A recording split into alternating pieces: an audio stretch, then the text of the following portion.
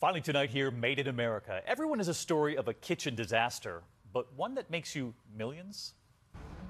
Nearly 4,000 grocery stores now sell them. The mistake cooked up in the kitchen in California.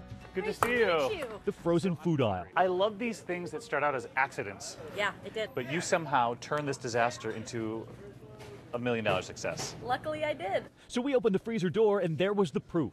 It all started when Jennifer Constantine was making dessert for her husband Mason. Custard, her famous panna cotta.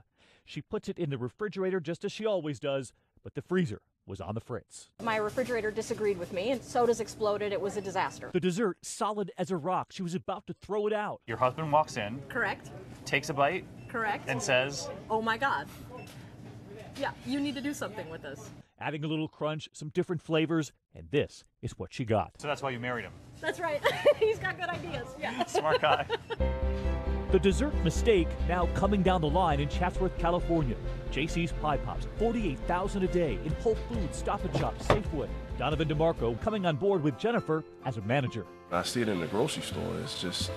It just brings a smile. Tonight she's up to 44 employees, hiring another 22. You hired people who've been laid off by Nestle, Correct. an American giant. I'm very proud of that. She's proud, and so is someone else. Mom, what do you think?